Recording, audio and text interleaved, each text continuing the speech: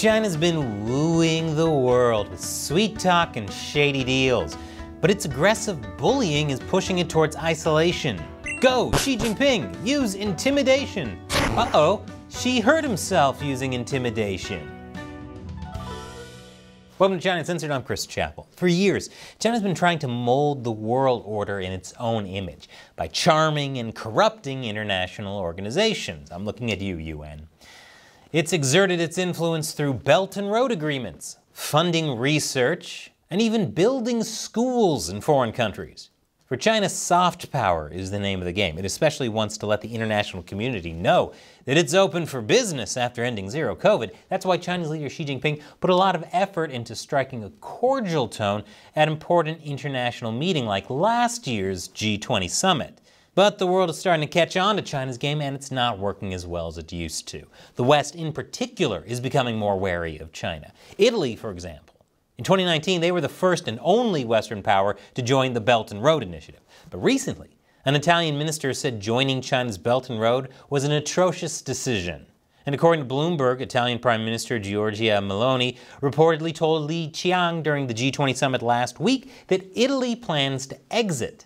So why didn't Meloni tell Xi Jinping directly? Well, it might be because for the first time since he took power in 2013, he didn't attend this year's G20 summit in India. Instead, China's Premier Li Qiang led the Chinese delegation.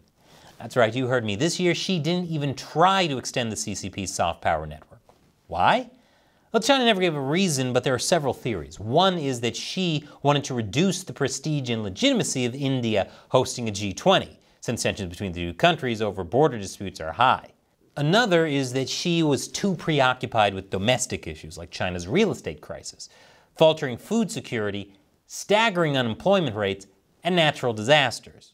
Some also believe that Xi is trying to avoid answering uncomfortable questions and that he's using his absence as a tactic to influence Western leaders like US President Joe Biden, who wants to talk to Xi about things like climate change. Perhaps Xi thinks it's more worth his time to focus on platforms with a stronger Chinese voice, like the Shanghai Cooperation Organization and BRICS. It could be a combination of everything, but one thing is certain: China is becoming increasingly isolated, and by missing the G20, Xi allowed others to isolate it further. With Xi and Russian leader Vladimir Putin both absent from this year's G20, Biden stepped into the power void to woo allies, right out from under China's feet. For example, the BRICS economic group led by China includes Brazil, Russia, India, and South Africa, in addition to China. China's been hyping up BRICS as a counter-West order and a path towards de-dollarization.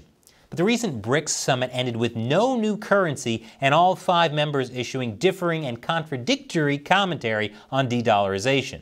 And now Biden is swooping in. Biden met with BRICS leaders from India, Brazil, and South Africa, conveniently leaving out Russia and China. And he managed to secure additional deals with India. This includes an agreement for Indian shipbuilders to service forward-deployed U.S. naval ships, as well as the Partnership for Global Infrastructure Investment, a new economic corridor that connects India, the Middle East, and Europe through new railways and cable lines. On top of it all, Biden announced plans to deliver a better, bigger, and more effective World Bank. According to the Biden administration, this has the potential to unlock $200 billion in new lending capacity over the next decade for the developing world, possibly cutting China out of the picture. It seems like the CCP might just be starting to lose its grip, and it only has itself to blame. I'll tell you why in a moment. But before I continue, I gotta share with you an exciting opportunity. Do you like gaming? Do you like complex geopolitical analysis with pretentious philosophical ramblings sprinkled in with a dash of humor? Then you might be the perfect candidate for our new channel, Gamers Unbeaten. We have a segment called Deep Thoughts While Gaming, and we are looking for writers. If you have experience writing, send a resume and cover letter to gamersunbeaten@gmail.com explaining why you think you'd be the perfect candidate for the job. Applications will be closed September 30th, so if you're watching this episode in the future and you've missed the date, please don't apply. I'll be right back. Welcome back. China is becoming increasingly isolated on the world stage, and it might just have something to do with how the CCP acts. Who would have thought that being a bully would turn people off? China's shocked, absolutely shocked. I guess China was just used to people turning a blind eye. But it's becoming increasingly hard to ignore China's outlandish bullying and hypocrisy, and it's making deal-making a lot harder. China has itself to thank for that. Shortly before attending this year's G20 summit, Chinese Premier Li Qiang went on a charm offensive in the ASEAN summit in Indonesia, highlighting China's long history of friendship with Southeast Asia. He said, "We have preserved peace and tranquility in East Asia in a world fraught with turbulence and change." But this was just days after China came out with a new 10-line map that aggressively claimed even more territory as its own and angered several Southeast Asian countries. I don't see how that's preserving peace and tranquility. To add insult to injury, even after singing about peace, China continues to intimidate its neighbors. These are Chinese Coast Guard ships surrounding a Filipino ship in disputed territorial waters. You can see why China's neighbors might be suspicious of its intentions. That's why many countries like Vietnam are seeking to balance China by making deals with the U.S. The U.S. and Vietnam, for example, recently inked a historic partnership. Meanwhile, other nations are conducting military drills despite China's efforts to divide countries from U.S. influence. And the U.S. and Thailand Air Forces recently conducted their first ever enduring partners engagement. China often blames the U.S. for pitting countries against China with a Cold War mentality, but it's China that's been making it harder to do business in China. Look no further than all the foreign businesses shifting investment out of China. These are the very people who are most greedy for Chinese money, but even they can sense that China is not a friendly country to do business with, especially after China's anti-espionage law made it very clear that foreign businesses are at risk of arbitrary crackdowns.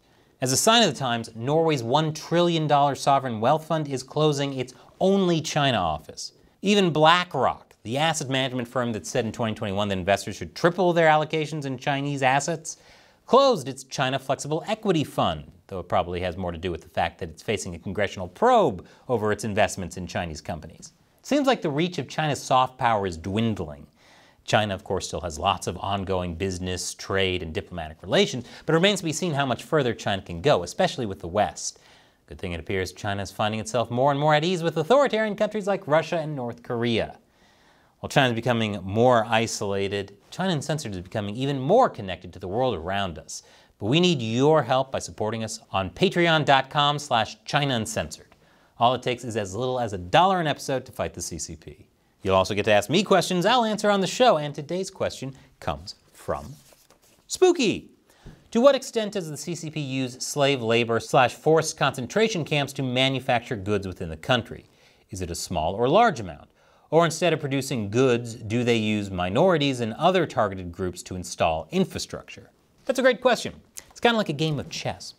First of all, even Chinese people who legally work often work long hours in bad conditions for little pay with no right to unionize, so it's not great for anyone. But China has an untold number of black jails and labor camps pumping out product. It's not just ethnic slave labor like in Xinjiang, it's all throughout China. But they hide this from Western companies with a complex web of supply chains. For example, Nike will buy from one Chinese company, which gets its supplies from another Chinese company, on down the line until it becomes very hard to trace anything to its source. That's one reason companies like Nike lobbied so hard against the Xinjiang forced labor bill. They knew it was very likely there was some kind of forced labor somewhere in the supply chain, as long as they were tied to China. Like I said, China approached it like a game of chess. And if you want to know more about chess, check out the latest drop from my new channel, Gamers Unbeaten. Thank you for your question and your support, Spooky. And if you want to join the 50 Cent Army, click that orange button. Once again, I'm Chris Chappell. See you next time.